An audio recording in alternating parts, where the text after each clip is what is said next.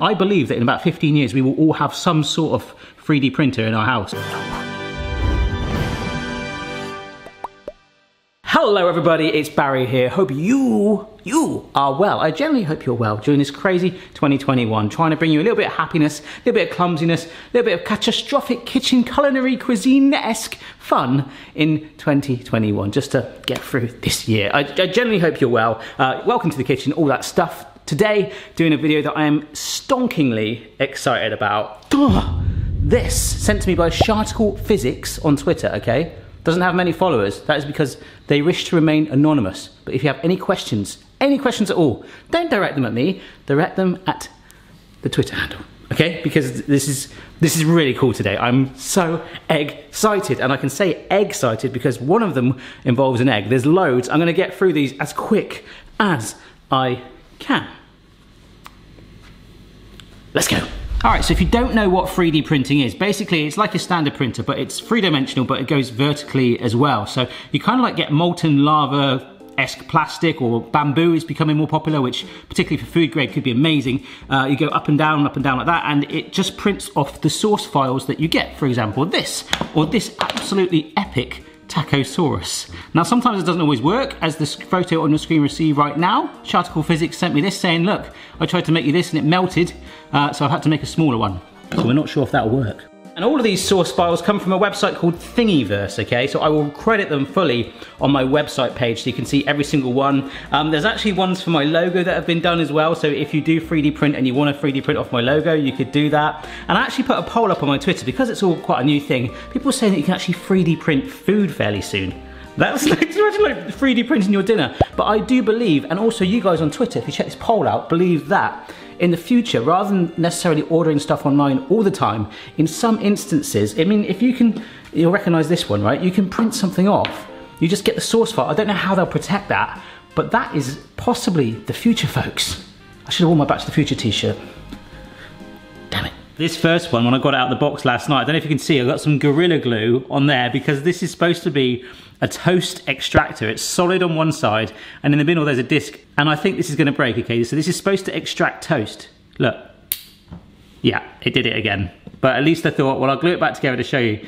Like, even that, yeah, you're not gonna pinch toast through that. So, the first one is a bit of a fail, I'm afraid. This is the tacosaurus. It is basically supposed to be a holder for your taco shell. Now, apparently, this should be double the size, but the printer that was used was not large enough at the time to be able to make it the full size, so I've actually got a mini one. So I have got a hard taco shell here right now. There is a groove there, you can see, it's still a little slot. I'm not sure what dinosaur species this is, and that, despite it being half the size, is holding up the taco shell. That one works. Folks, do you remember a while ago I did a gadget called a jar key, which is very popular actually. This I think is a clone of it. It's basically a jar opener. I've only got one jar, and there was a mention in there that this may not work because it didn't print off amazingly, but to be honest, for me it looks alright unless this nib shatters on it. But this is what I'm talking about. If you can print this sort of stuff off at home, it could be life-changing, like, because this is one of the best gadgets if it works. So I've got a jar. Effectively what it does is, hopefully if I can get under it,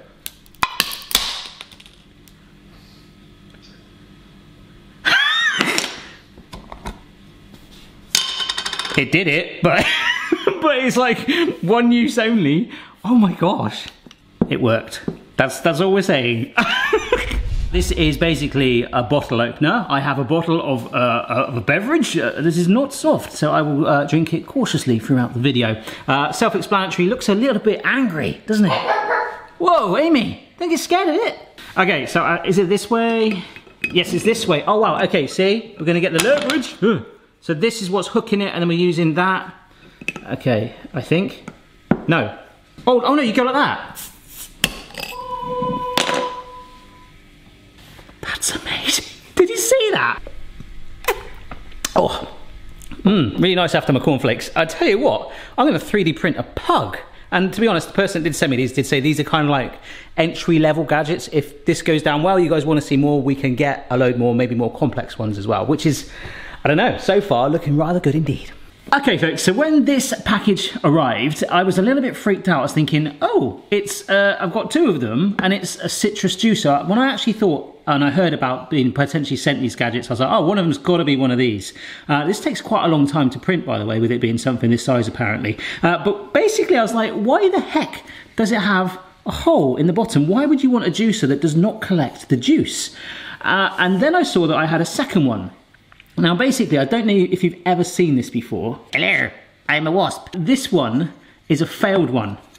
Now, if you look very closely there, it's a thread, okay? The base of that is a thread, but then this one is printed a little bit better, all right?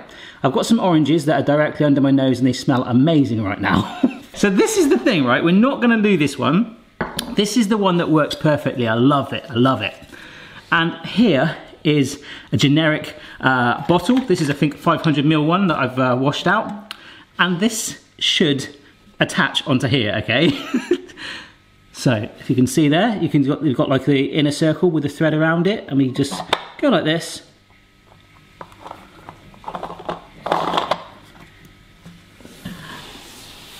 It looks like one of them Mexican tequila bottles, doesn't it? I can't remember the name of the brand. It's got a sombrero on. Oh my gosh. You've got to give it a little bit of support, but that is absolutely genius. Now, I was warned that these... The way they were printed in the plastic that they are, you can get food safe coatings on them. There are more food safe ones that are more expensive. This is literally just for demonstration purposes and like kind of like a one-use thing. Purely, as I say, for demonstration and educational purposes, which is something that I never thought I'd do. I'm a teacher. But that is blooming amazing. What I find is really cool is if you like what I've just done with that and you have a 3D printer at home, I believe that in about 15 years we will all have some sort of 3D printer in our house. And that sounds a bit crazy. You could actually print this off right now if you have one and be like, I'm a Barry, I'm a Barry. Oh, that's nice. I just got like the biggest egg I could find out of my bowl, and like Phoebe's like, Daddy, is that a fat pigeon? We do have this like pigeon at the end of our garden. I don't know if I can get it. It's right on that post in the distance. You see that? It's huge. Did you lay that egg I'm about to crack? Probably giving this away now, haven't I? Can you guess what this is supposed to be? Yes, folks? It's an egg separator. Very self-explanatory. I think we've got the little groove there, which should, hopefully, oh my gosh, if I don't break it, go onto our bowl. Oh, there we go. I do have a 3D printed knife, but I'm not gonna risk it. We just drop the egg yolk in, like that. Okay. I've never used one like this before, but you can see that gravity is starting to pull that egg white down. This might be the long version, but I think in a minute-ish, we'll have to come back to this. The egg white will drop. Oh my gosh, it looks like it's got a cold. Once it gets to room temperature, I always keep my eggs in the fridge because I feel like the yolks hold better that way. Once it gets to room temperature, that will drop. So we will come back to that. I'll put it in the background and we'll move on to one almost identical. Guys, they're multiplying. They're multiplying, look. There's now 2 of them. Oh my gosh, I remember now when we had this part built, these 2, I was sat in there because that was my temporary office, and they would actually fly into this bit when it was all open and we didn't finish it off. They actually, they kept banging their like heads on this glass. Do they like live here now? All right, so this is a bowl of tortilla chips, and this one looks fairly similar to the egg separator, except it's solid and looks more like a cone, right? We've got the lip on the edge again. We sit that on there. I nearly missed it then. This is self-explanatory. You put your salsa in there, and you can just dunk, dunk, dunk. Mmm. You're supposed to be homeschooling, I know. Yes. But there's a reason I've got those bags, all right? I want you to fill them up with anything you want. Don't put a dog in a bag, no? Okay. You're not Paris Hilton. All right, folks, imagine that you're putting beers in a fridge and they sort of roll back and forth, but you want to use this space here without them rolling forward and potentially off, and crushing the... Oh, the pugs have gone. Good point, good stuff, guys, good movement. There's a 3D printed gadget to stop that happening so you can pile them higher. This is a soda shelf stopper blocker thing. That's what we're going to call it. It looks a little bit like a skateboard ramp. So basically this back end here will stop, with the ability of having this little stubby bit, stop it pushing the cans out. I haven't got that many, but I actually can see already that this should work. So here we go. If I, no, see, it's pushing it there. So this is where, oh my gosh, this is where I explode a load of fizzy beer everywhere. You stick this here. If we just stack this up now, oh look, it's actually rubbed against that. That is genius. So now hopefully, yeah, I haven't got any more cans left. Oh, actually, if I take one from the, oh there we go, I've got one. Look at that. That's amazing. I've got another can here. Can I fit it up there? Oh, geez, don't go 3 high. Well, it could just be user error. Look at that, that stops that whole thing moving. You can get all that space filled. I like that. So, do you want a drink? Okay folks, I've got some biscuit dough here. Now this is the same biscuit dough, it's very delicate, needs to be kept chilled to try and keep its shape, used for jammy dodgers, custard creams like we've made here in the past. I found out the other day that something about 500 people a year get injured from biscuits, from eating them, like dunking them in too hot tea, or poking themselves in the eye, or breaking a tooth, something like that. I've been sent, this is how long ago that I was sent this. Look, this is the My Virgin Kitchen cookie stamper, and this is supposed to be a chocolate stamper. So, we're gonna try and push in like so, and it's not coming out. No. I think that these should have been solid in the middle. We don't worry about MVK anymore anyway. We'll worry about the Barry Lewis logo. I'm going to push in, hopefully get a nice stamp on it. Oh, that was too hard. Oh, that's a good one. Oh, that's a good one. This is supposed to be for chocolate, so it would definitely work easier. Oh, nailed that one. Look at that. Right, I'm gonna stick these in the fridge to firm up about 15 minutes because that should help hold the shape in my Barry Lewis biscuits. Because look, if we can make this work, any of you with a printer, as I say, can print these off and have some Barry Lewis biscuits at home. All right, it's been out 15 minutes. It seems like a good time to come back to the egg, which has hopefully separated. And you can see there's a little bit still trying, but the egg white is in the bottom there like a nice big old puddle. And I think, I'm not certain, but if I left that long enough, then the yolk would probably start to fall in there as well. So I'm gonna get that out. All right, so this one I did actually use already off camera to make my biscuit dough. It does work, although obviously the 3D printing one, this one, it got a little bit warped. Now this is pretty genius because this has been sat in my house, but there's actually already, like the jar key, a product out that does exactly this, and it wasn't the cheapest thing in the world. Your one-stop shop for all your measuring needs. Then this basically is the same thing. I think this is called the Baker Cube, the other thing was called the Cube or something like that. And this just tells me why that one day this, I'm not saying everything, but there are some things like measuring spoons as well could be available like this. It just works. So I don't need to do it. Action! Oh, Phoebe, you look like you're really struggling with those bags. Yeah, they're really heavy. Are you okay? Yes. Try this. Ready, go. Oh, now you can walk home in peace. This is acting, okay? Is that good? Yes. All right, bye then. Bye. Thank you for my shopping. So that, folks, was the supermarket shopping bag holder. And I thought it'd be cool. Looked like a coat hanger when I first saw it. I'm like, what the heck is that? Works. Some of Barry Lewis biscuits. Look, there's for a logo. This is so weird. Nice and chilled for at least 10 to 15 minutes in the fridge to firm that up.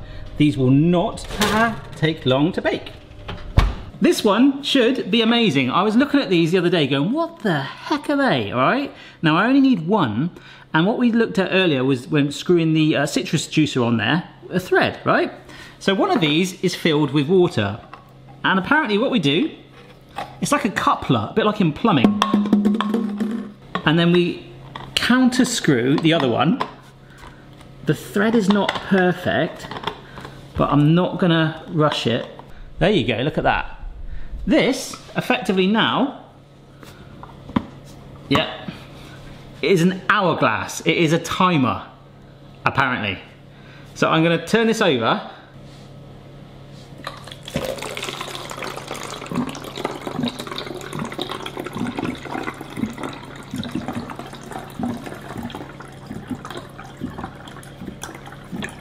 Sand timers are so overrated. Next time I'm playing Monopoly,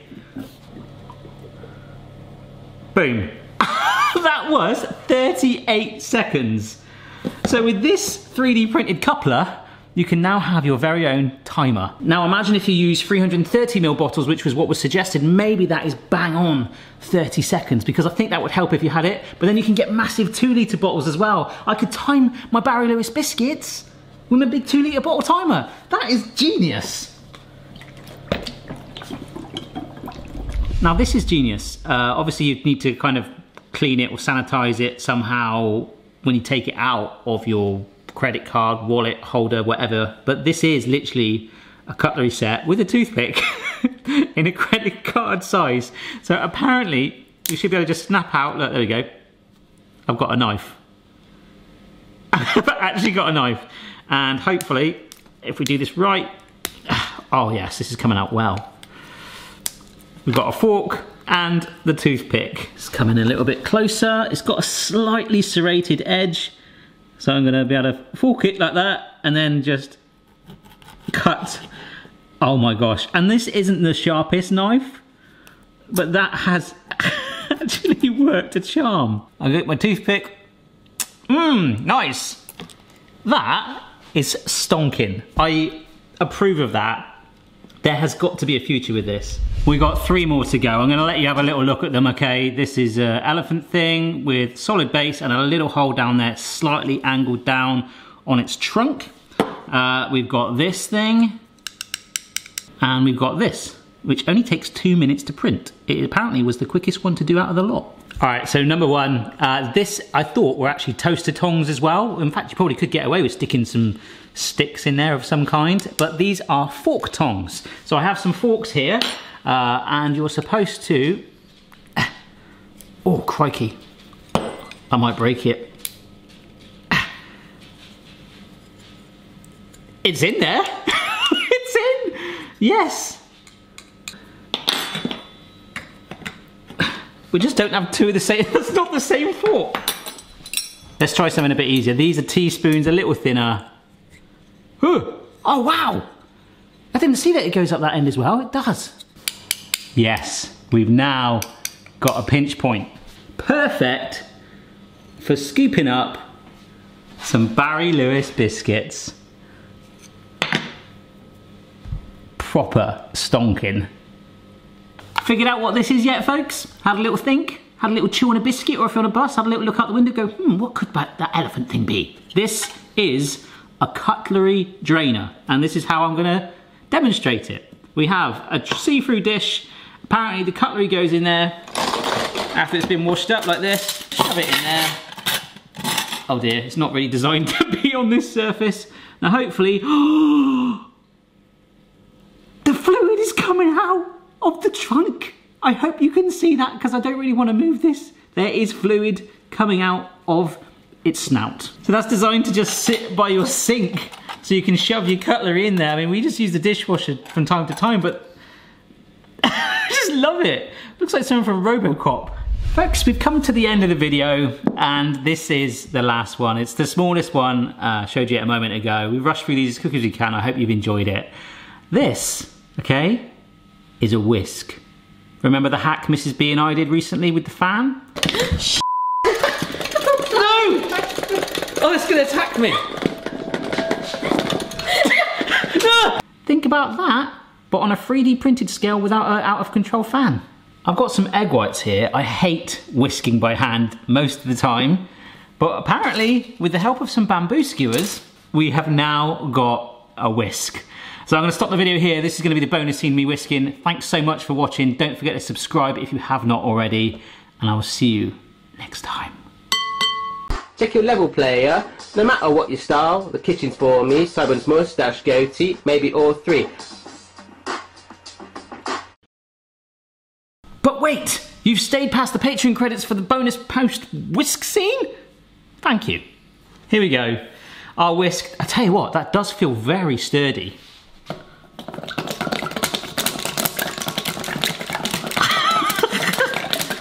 That is working. The only thing they do... You can go like that, or you could open it up and go wider like that. I think it's better to actually hold them a little bit at the top and just... In other news, the pigeon has turned into a horse. Do you know what? I'm done. I think we've proved that it does work. That's taken about 20 minutes to do that. Ugh. Use an electric whisk, folks. But that has worked. Remember, when it comes to 3D printing, trust experts. I am no expert at this. There's food safe grade stuff that you can get hold of and all that sort of stuff. But I say, reach out to Sharticle Physics on Twitter for any questions about this video. And hopefully, if you enjoyed it, let me know. We'll do a follow-up very soon.